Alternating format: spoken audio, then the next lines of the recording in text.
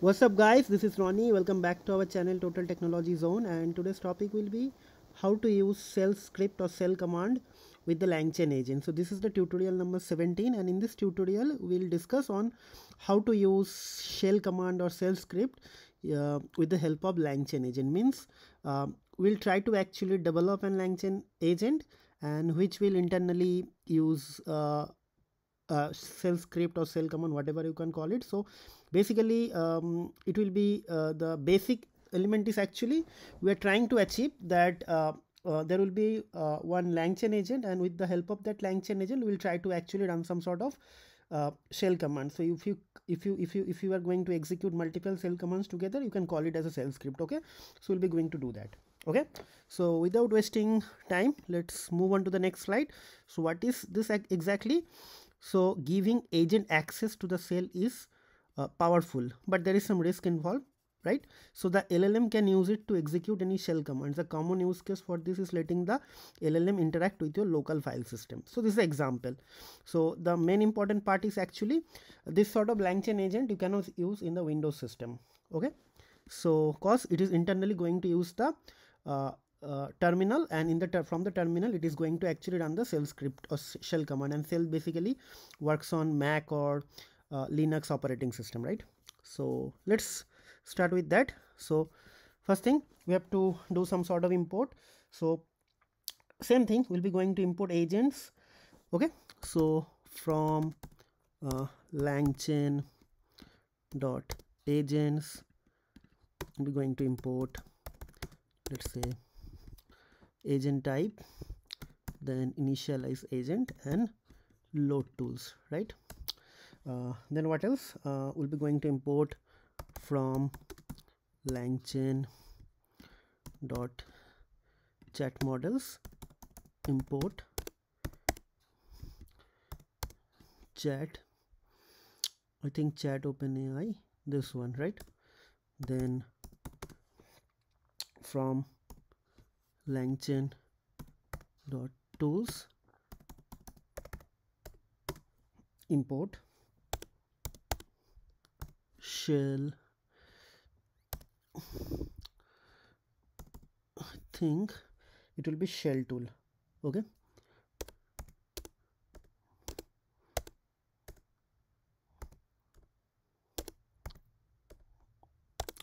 it's not coming, I don't know.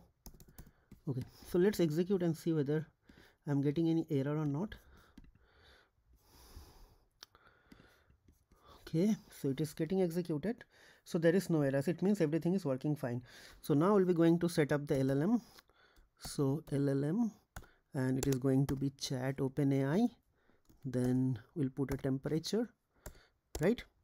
So temperature equals to 0, and then model equals to GPT -4, right? Now what we'll do, we'll be going to set up the shell tool within this. So basically shell underscore tool equals to what is this, I don't know.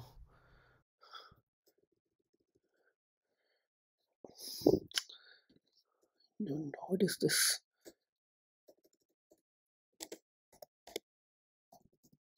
Okay, it is going to be capital S, right? So basically shell tool like this. Let's see whether I'm getting any error or not. Think there should not be any error. Okay, everything is fine. Now what will happen, we'll be going to create the agent. Okay, so agent equals to, guys, this is going to be a very small tutorial because we're not going to do something very fancy. So initialize agent. So first thing, we'll be going to put the tool and shell tool, then LLM, right? Then agent equals to agent type, right? Then chat zero shot react description, then verbose, this true, right? Okay, and then okay, try to do this thing. If this is not going to work, we'll do something extra. Okay, now what will happen?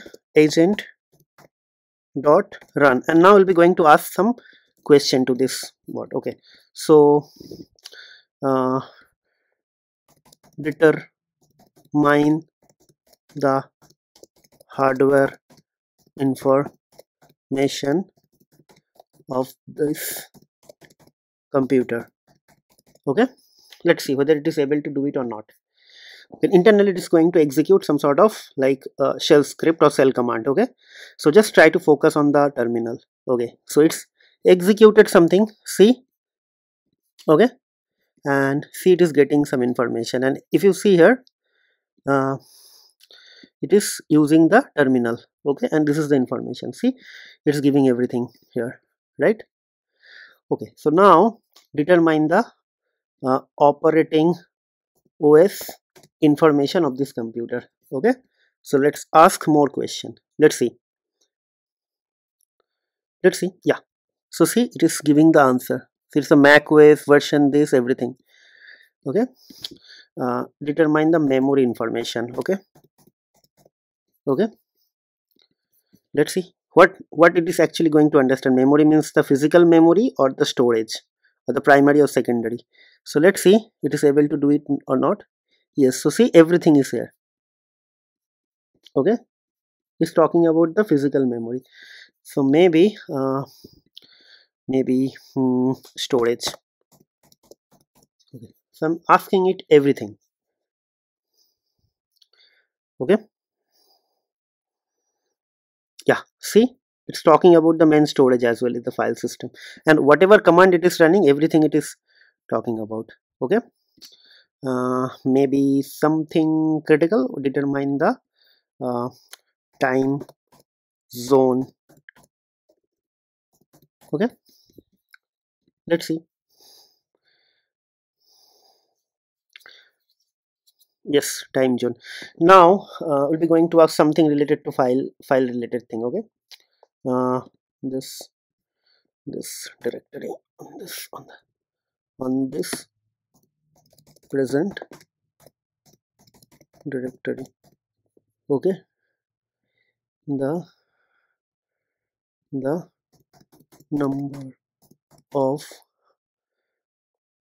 number of elements on this present directory. Let's see, it should run ls-l. Okay,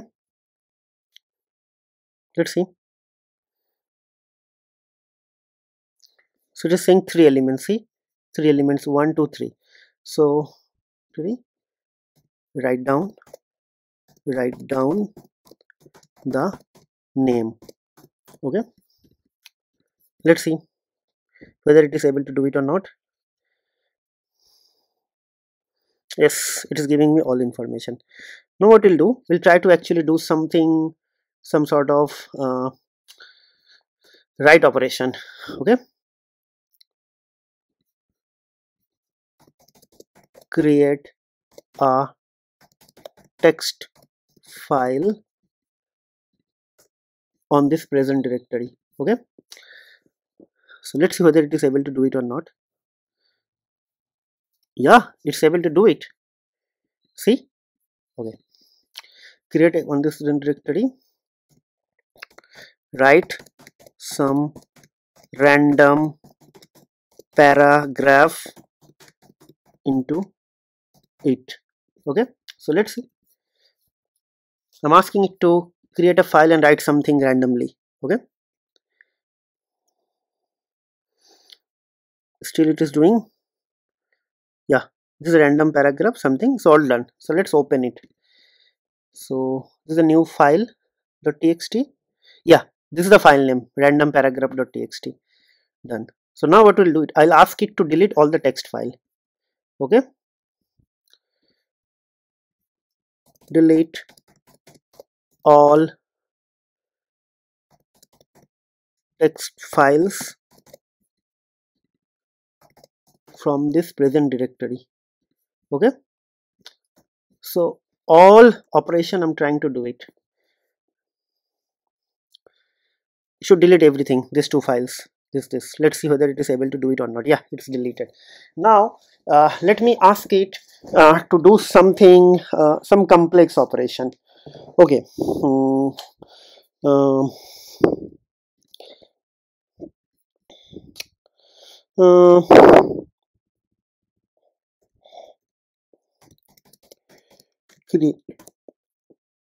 create 30 text files uh, on this directory. Name the files randomly. Okay, let's see it is able to create the 30 files or not. Okay, whether it is using something differently or not, just try to see it is using the shell script only. Yeah, this is a shell script, see, right? Yeah, all created, see, super cool, right? So it can do anything. Now let me ask it to do something overwhelming. Let's see whether it is able to do it or not. Create 30 like dot jpg files on this present directory. Name the files randomly. So random, I missed the spelling, then also it is actually did it. Okay, so let's see whether it is able to do it or not. Yeah, some jpeg files are created, but I don't know whether it has some information or not. Okay, so let me open the jpeg files. What is this inside it? Yeah, so it's just a file. Okay, nothing is there. I just said some file. Okay, so let me ask it to delete everything. Okay, files from delete. This is the last thing. Delete all jpg and .txt files from the present directory. That's it. Okay, right?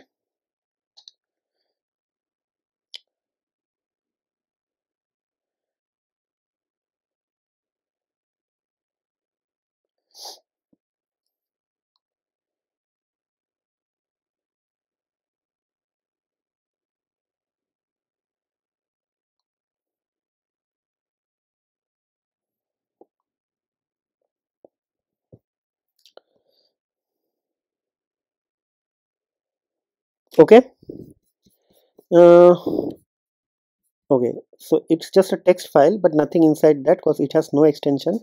Maybe I can just write delete all uh, text files from the present directory. Okay, so maybe now it is actually able to delete everything. Let's see whether it is going to do it or not.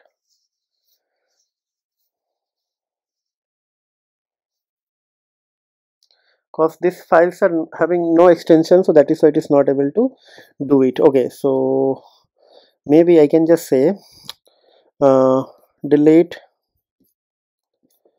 where is my python file, delete all files from the present directory except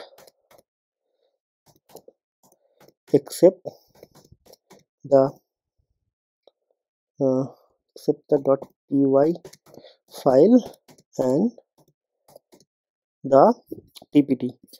I mean I think the ppt file also it's deleted that okay, so that ppt has been deleted, I believe. Okay, so where is that ppt file? I don't know whether it is. Okay, ppt file. Okay, let's see what is going to happen now. Okay,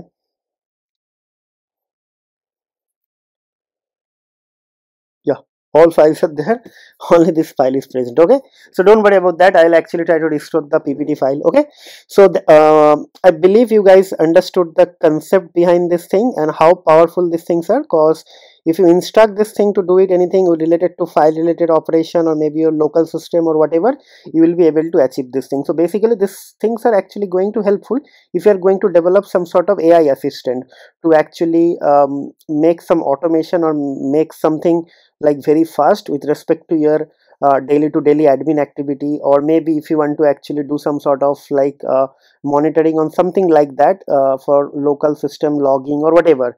So these things are going to be very useful, right? Okay, I don't want to actually stretch this video. This is going to kind of I believe this tutorial gave you a very like in-depth information and hands-on kind of experience related to this cell command and integration between cell command and the Langchain agent, and hopefully you guys will be able to actually extend this tutorial by integrating some more use cases. Okay, so before I conclude this tutorial, I would like to highlight few pointers here.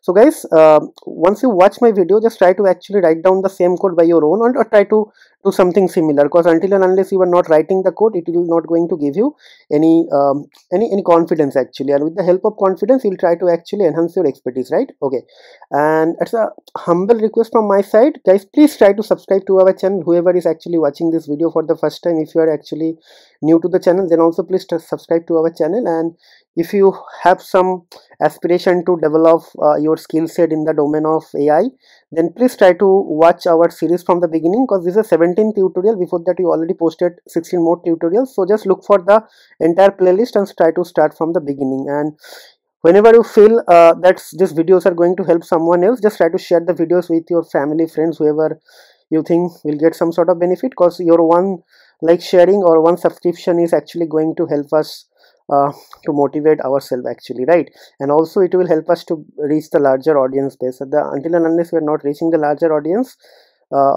base, Google algorithms are actually not going to promote our videos. So we would like to crack the Google algorithm, so please help us to actually achieve our goal by subscribing to our channel with big time. Okay, so that's it for today. We'll see you in the next video. Till then, take care, goodbye, and have a nice day.